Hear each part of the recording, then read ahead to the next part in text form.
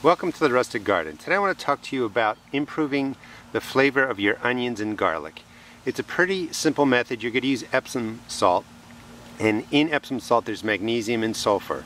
And there's a lot of research. If you search increasing or improving the flavor of onions, improving the flavor of garlic, you'll find there's a lot of scientific studies that show that having sulfur in your soil improves the flavor of your onions and garlic. And you can use Epsom salt to do that. What I do, starting in about June, when my onions are starting to bulb up, and you can see them, about the size when I do it, I will give them 2 tablespoons of Epsom salt in 1 gallon of water. So that's a 2-gallon container. There's 4 tablespoons of the magnesium sulfate.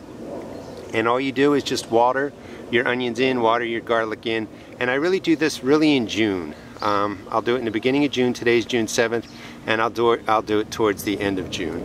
And just real quick, it's really water soluble. Just soak them in really well.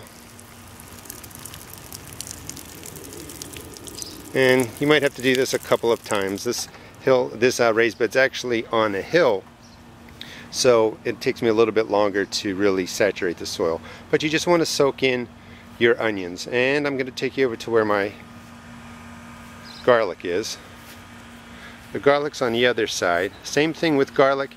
You want to give it some of the Epsom salt or magnesium sulfate come June.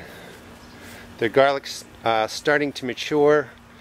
You can't see it like the onions, but this is garlic mixed in with my chamomile. And I would just really soak in each garlic plant. And I would do this in the beginning of June, at the end of June, and I think it improves the flavor. I've been doing this for a couple of years, and based on the research, I really do think that it makes a difference.